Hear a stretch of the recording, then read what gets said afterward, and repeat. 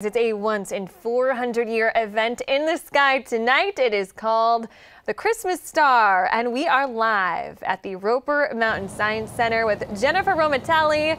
And this is actually not a star, although it has the name of a Christmas star. What is it exactly, Jennifer? What we're actually seeing tonight is called the super conjunction, and it actually happens approximately every 20 years when the planets, the two largest planets in our solar system, Jupiter and Saturn, pass each other from Earth's perspective in our sky. So tonight they're going to be closer than they have been in over 400 years. Wow, that's pretty incredible to think about. So when and where should people in our area look to the sky tonight to actually see this happening? Is there a specific spot?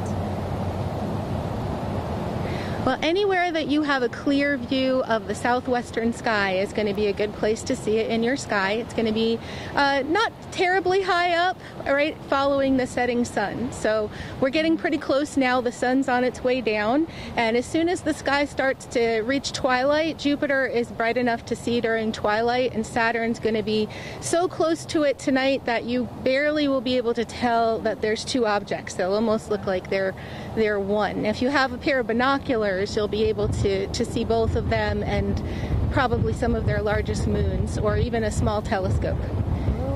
Oh gosh, this is so exciting. So I know we touched on how often it happens, but I also want to know, so every 20 years, but why 400 years? Why is it so different this time around? Just the way that they're aligning correctly? It's just a normal thing. Jupiter takes 12 years to orbit the sun. Saturn takes 30 years to orbit the sun. And of course, Earth takes 1. And in order for them all to line up and appear close to each other, that happens approximately every 20 years. But this particular time, they're especially close from our point of view. The last time they were this close was in 1623. And at that time, it was so close to the sun that we don't think anyone really saw it. So the last time anyone saw it this close was actually 800 years ago in 1226. Oh my gosh. So even, more time than we thought here. So do we need to look for it right away when the sun sets, or will it be visible throughout the night?